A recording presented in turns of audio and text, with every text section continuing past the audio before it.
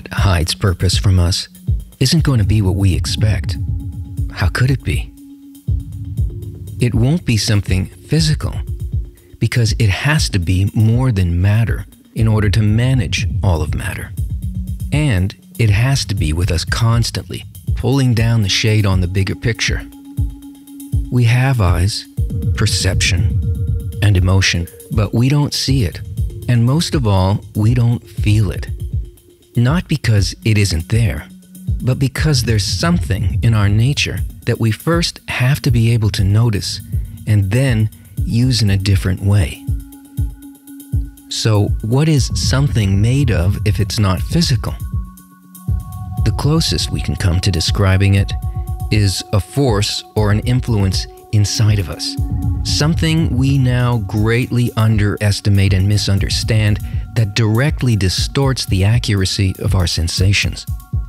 Now, just imagine how hard, uncompromising, and pervasive the force holding this concealment has got to be in order to completely eclipse what's beyond it, even pulling us back in should we momentarily penetrate it, to make us forget and to have to start over and over.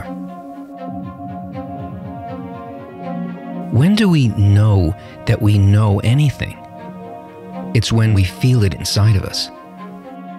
And until we do, we just don't call a thing real, do we?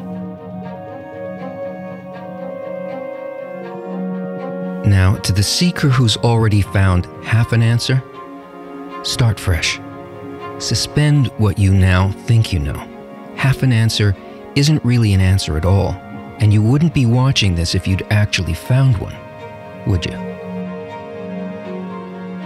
Even if you hear something that sounds familiar, it won't be in the context you're now holding. So just erase and ask again.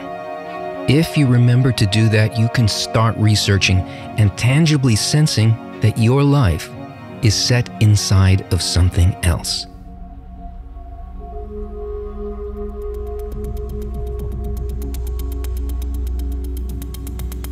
There is a dimension, a mechanism surrounding this world that manages and evolves us from the inanimate level of existence to the degree intended as life's fulfillment.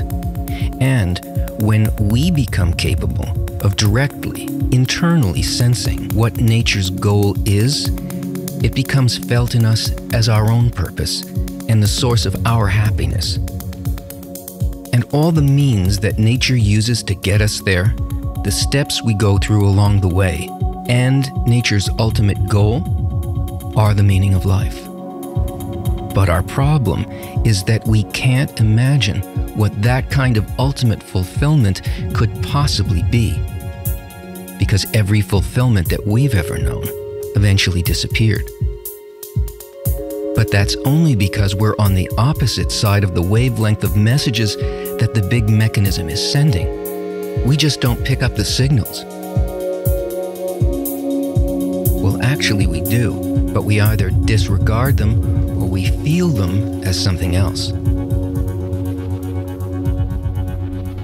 We're being evolved from the inanimate. But what does inanimate mean? Are we talking about mountains and planets? Were you once a rock, now on your way to becoming some kind of a cosmic angel? What we need to understand is that the governing forces of nature aren't made of electrons, magnetic waves, gravitational forces, bosons. They're made of intentions. Impulse acting without dependence on matter. And the highest forces are attitudes and purposes, just like the mechanisms in our emotional makeup that steer our desires. Desire is nature's animating force. Intention and attitude determine what it does, what it creates. The outcome of what we experience as life with all of its inner and outer qualities.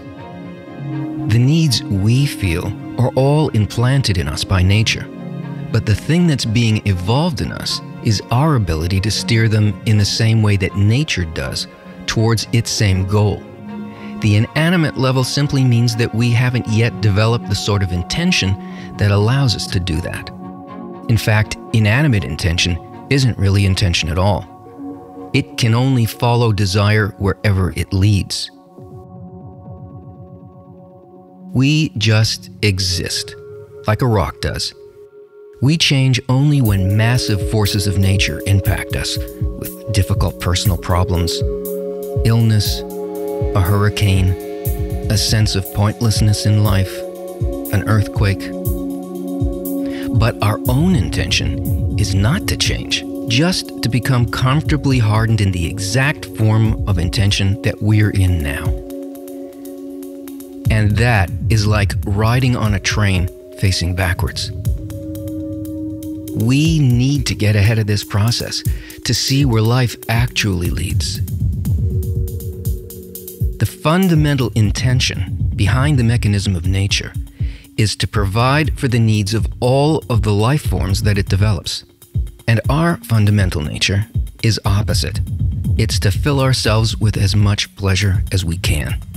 Now, that seems like a good match, but it's only the starting point for our journey of life. Because the balance between those two opposite intentions can either conceal or reveal meaning. The great gift of this concealment is that it provides us not just the desire, the need to know the purpose, but in fact, it is the means to uncover it. So how do we use these two opposite intentions to unwrap the mystery? What do we need to sense in us? And why does it make such a profound difference in our perception?